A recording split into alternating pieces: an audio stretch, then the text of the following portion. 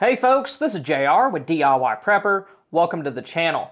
The prepper and survival world is full of different kinds of equipment that are marketed as the ultimate survival tool for whatever specific use they were designed for. And some of that stuff is pretty nice and it's good to have, while the only good thing about some of the other stuff is its marketing.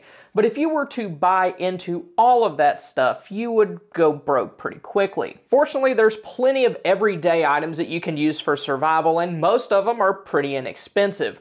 One very simple and cheap item with survival uses is a pencil sharpener. Those do an excellent job creating tinder that you can use to help start a fire. Just put a pencil-sized stick into it and turn it like you would a pencil. The sharpener will produce thin shavings that will light pretty easily. You can also use this process to sharpen small sticks for things like traps. The next everyday item that you can use for survival is a bandana, and those can be used many different ways. One of the easiest ways to use one is just as a headband to help keep sweat out of your eyes, but you can use them as cooling towels also. Just put a little bit of water on them and wrap them around either like your head or your neck, and those should help you stay at least a little bit more comfortable. If you injure yourself, they can be used as makeshift bandages to help stop bleeding and prevent dirt and other debris from getting inside of that wound. You can also use them to hold different kinds of gear or to collect things like firewood. If you have some paracord with you, which you should, then you can close up that bandana so whatever you have inside of it won't fall out. Bandanas also do a very good job helping you collect and process water.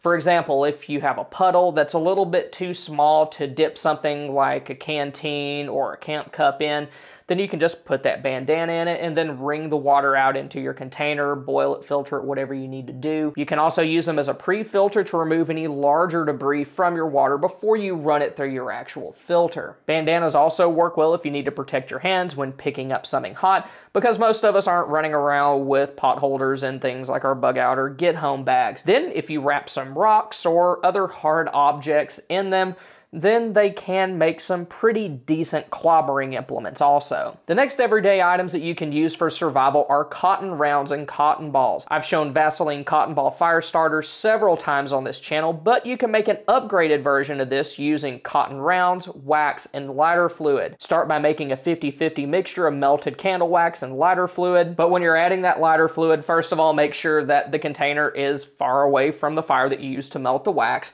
And then also that the wax has cooled down a little bit, because you don't want that lighter fluid igniting and causing some big problems. Next, dip the cotton rounds into that mixture and let those dry. And doing that should give you a fire starter that can burn for at least a few minutes and is easy to store in different kinds of kits. To use one, just break it apart to expose some of the cotton fibers and light it using a ferro rod lighter or some other ignition source. Metal cans are another thing that you can use for survival, and one use is just to do things like heat candle wax like I showed a second ago, because there are some prepper related tasks that you don't want to use your regular pots and pans for, especially if you're married and you value your life, but you can also use those metal cans to make different kinds of stoves. Something simple like this can be used to elevate a camping cup or a small pot over an alcohol stove, fuel tablet, or a small fire. But if you want to, it is possible to make something more sophisticated like a gasifier stove out of a couple of different size cans. Then you can also cut them apart to make things like arrowheads or other sharp objects. Another item that you can use for survival that we tend to just throw away is water bottles. If you need a funnel to add some fluids to your car, then you can just chop the bottom half of a water bottle and use one for that. You can also use a water bottle as a pre-filter to remove larger debris before you run it through a filter. This works with bottles of different sizes, and all you need to do is stuff something like cotton balls, paper towels, or a rag into them and pour the water over it. As the water passes through that, larger debris and also a lot of sediment's going to get trapped. But one thing I like to do is drill holes in the caps of water bottles and use them to water my seedlings when I'm starting my garden.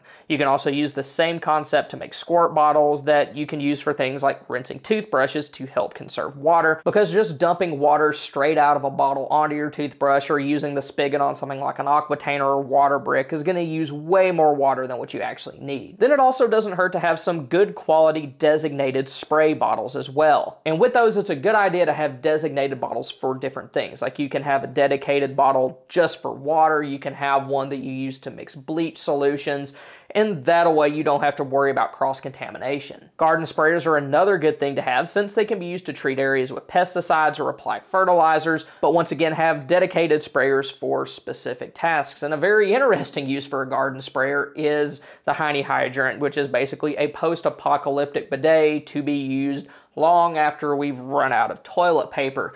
But once again, if you do that, be sure that it has never had any sort of chemicals in there, because if you get that stuff in that particular area, that could be an end-of-the-world situation in its own right. Then moving on from that, if you like Altoids, their tins are something that you should almost never throw away. The internet is full of different pocket survival kits that people have made to fit inside one. You can do everything from making general purpose EDC kit all the way to specialty kits for things like fire starting. And those tins also work well for organizing smaller pieces of gear within a larger kit like a bug out bag or get home bag. Then you can also use them for other purposes like making char cloth. To do this, make a hole in the lid to allow gases to escape, then place some cotton material inside. Place the tin over a fire and basically allow the materials inside to cook. And when you take them out, you're going to have a piece of fabric that is very easy to light using either like a lighter or a ferro rod. Plastic totes also have several survival uses, and a lot of them are similar to what you would use buckets for. However, totes will work much better than buckets if you're trying to collect rainwater. Since they tend to be larger, they'll have a greater surface area to collect rain, and if you combine them with a tarp, you can get even more. You can also use them to create kits like this Lights Out kit that I put together a couple years ago, as well as organize different kinds of gear. The long flat totes work really well for things like clothes or anything else that you just want to be able to slide under a bed, and you can also use plastic totes for food storage. Just avoid overloading those with things like canned goods, especially if you have a larger tote, because those will first of all be pretty difficult to carry, and the weight might be too much for the container itself to handle. Now, if you plan on using your totes in the attic or anywhere else overhead, you may want to secure the lids in place so they don't pop open when you're pulling them down, and zip ties work really well for this. Place the lid on top of your tote and use a drill to make holes at each end. These should be just a little bit larger than the width of your zip ties. Next, run your zip ties through the holes and cinch them up. You can also do this with toolboxes to prevent them from opening on accident. And that brings us to our next item on the list, which is zip ties. In addition to using them to secure lids, you can also use them for other things like making headlamps. Take something like a boonie hat that has branch loops going around the outside of it and loop a couple of zip ties around those. Then find a flashlight and tighten the zip ties around it. This will give you a makeshift hands-free lighting method that you can disassemble when needed. Then you can also use zip ties to make a pole saw. Find a long stick or tool handle and then use some zip ties to secure a folding saw to the end of it. This is useful if you need to saw a branch a little bit higher than what you would normally be able to reach. Just be sure that you are well out of that branch's path when it starts to fall, because you don't want to be staring at it like a turkey in the rain when it comes down, unless you like head injuries. Zip ties also work well to make shelters or other kinds of structures, like this is a tripod that I made out of a few sticks and a zip tie. Then of course there's many other ways that you can use zip ties for survival, and I actually did a video showing a lot of them about this time last year, and I'll link to that in the description below. Then another survival mainstay that you may already have lying around the house is paracord. Real 550 paracord has 7 inner strands and, as the name suggests, can support loads up to 550 pounds. Just as is, it works well for doing things like making shelters, securing loads, or making knife handles. Then if you take it apart, the inner strands can be used as sewing thread to repair different kinds of gear. But if you want to take it a step further, then you can pick up some survivor cord. In addition to having the 7 inner strands, it also has some extra things like monofilament fishing line, some snare wire, and some waxed jute, which can be used as an emergency fire starter. And I know that this is something that can probably fit in the survival gimmick category that I mentioned at the beginning of the video, but this is one that I actually think is pretty useful. Since it's a little bit more expensive, you're probably not going to buy a whole lot of it in bulk, but it can serve very well in first line kits like your get home bag or your bug out bag, and then you can store some of the less expensive stuff in bulk for just general use. Then there's some items in your medicine cabinet that have multiple prepper and survival uses, and hydrogen peroxide is one of my favorites. If I'm starting to have an earache, I'll just take some hydrogen peroxide, drop it in there, let it set, and that also works well for helping get rid of excessive earwax. Most of you probably already know how useful it can be for cleaning fabrics, especially if you're dealing with blood stains, and hydrogen peroxide is an ingredient in a lot of color-safe bleaches, so there really is a lot to that. Hydrogen peroxide also works well for disinfecting surfaces and is more effective at doing so than a lot of other things, including alcohol and sanitizing wipes. Certain things like norovirus are notoriously hard to kill, but hydrogen peroxide is one of the things that is capable of doing that. So if somebody in my family has like a stomach bug, that's what I'll use to disinfect the bathroom or any other affected area so that the rest of us don't catch it too. Then you can also use hydrogen peroxide to help you maintain your home's pipes. The black sludge that builds up in a lot of drain pipes, like from your washing machine, is largely bacterial, and hydrogen peroxide will kill that. So it's not really going to get rid of large clogs that are already present, but if you use it preventatively, like once a month, just pour it down those drains, it can help prevent that stuff from building up in large quantities. Then another useful item that you may have in your medicine cabinet is mineral oil. It's pretty easy to find in the pharmacy section of most big box stores because it's marketed as a laxative, but it also does a very good job maintaining knives and other kinds of tools. I like to use mine to keep the joints moving smoothly on my Swiss Army knives and other folders, and also use it to coat the blades of my carbon steel knives. If you're just using it for knife maintenance, one bottle will last you a very long time, and it doesn't really expire either.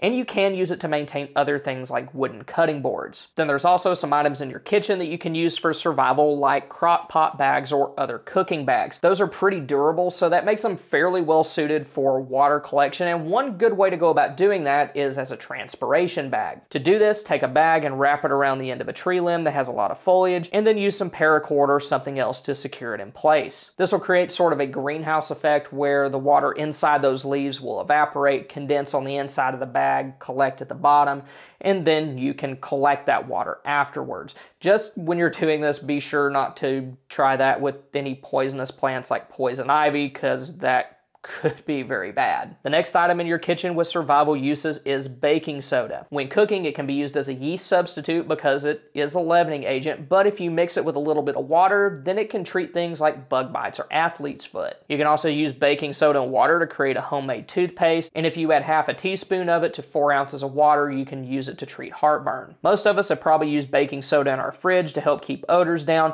but you can use it for other smelly items as well. My 4-year-old already has stanky man feet, so we're gonna let some of it hang out in his Ninja Turtle shoes for 24 hours. If you mix equal parts baking soda and cornstarch, you can use it as a deodorant, and then it can be used just by itself to help put out small fires. Another common item that you can use for survival is aluminum foil, and one of my favorite uses is making campfire dinners. Place some meat and some vegetables on a piece of foil and wrap them up. Then you can cook that in either an oven or on an actual campfire. Aluminum foil is also highly reflective, so you can use it as an emergency signal or as part of like a homemade fishing lure to attract fish. Then it also works well as a scrubber to help clean like pots and pans. And if you have something that's really stubborn and stuck on, then you can add a little bit of salt and that'll help give it a little bit more abrasion to remove that. But one really good use for aluminum foil, especially with all the craziness going on right now, is to make Faraday cages to protect electronics. I showed how to do that in a video a few months ago, and if you want to see that, then you can click here, or if you want to see other items that have survival uses, then click here. Thank y'all for stopping by. Y'all have a good one.